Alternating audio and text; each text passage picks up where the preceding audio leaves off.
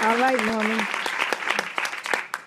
Hi, everybody. My name is Leila Martinez, and I want to piggyback off of something that he just said because it's so important.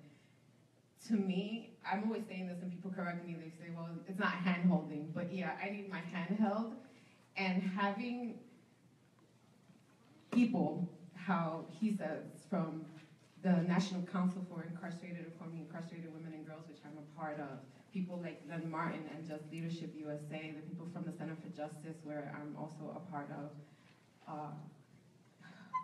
be that support system for me. That's what has helped me a lot in my path. And I'm also formerly incarcerated, by the way. I'm a student at Columbia University. My passion is education, and that's what I fight for, because like Loretta Lynch, our Attorney General, said, education is the key to helping us get out of this hole we're in with mass incarceration.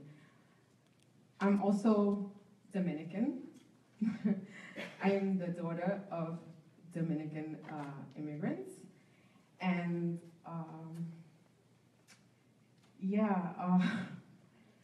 it's okay. Take your time, Leila. Yeah. So again, I want to thank Loretta Lynch for the great work that she's done, especially around in the administration, the entire administration, around criminal justice reform, and especially with education, the fair chance education pledge, the Alliance for Higher Education Inside of Prison, and the Beyond the Box guidance, which used my story in their as a student spotlight. Okay, breathe in, breathe out. Bear with me. So education is the key. And why is education the key? Because it has been demonstrated through research that the higher education a person has, the lower the recidivism rates. Without an education, the recidivism rates are 67%. When a person has some education, the numbers are drastically lowered. They're 13.7. If they have a bachelor's degree, it's 5.6, and if they have a master's degree, that's 0%. 0% for someone who has a master's degree. However, we don't have enough support system, and that's what the administration has been fighting for, to bring back Pell Grants to prisons and to help the schools, right, to take off the box from the application. Because for me, when I was trying to get into Columbia and I came across the question on the application, it was hard, and it derailed me. I wanted to stop the process, but I continued, and I answered it in a way that they weren't expecting. I said, they wanted to know what was my crime, but to me it's important that people don't see my crime, because that's not who I am. I'm much more than that.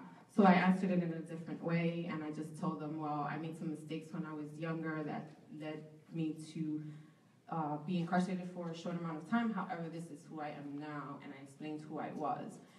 And that's important, that we see people as who they are, because we already paid our price for the crime that we committed, and now we're home, so we should be able to start off on a fresh slate, right? So that's important to me, and because of that, I also started a student group at Columbia University for formerly incarcerated students, which I'm hoping to make it a little bit more than that, in order to provide supportive services, which we don't have a lot of, because even though I have full scholarship, which, oh, by the way, it's called Program for Academic Leadership and Service. So I'm a leader at campus, And I have found so much support system in the university. And that's why I fight so much to bring to take off the box and to expand on the services that we have at Columbia, because I have found such a great support system, and that's what gives me strength to fight for others and to help bring others into the same space that I'm in. The School of General Studies, the administration there has taken me under their wing.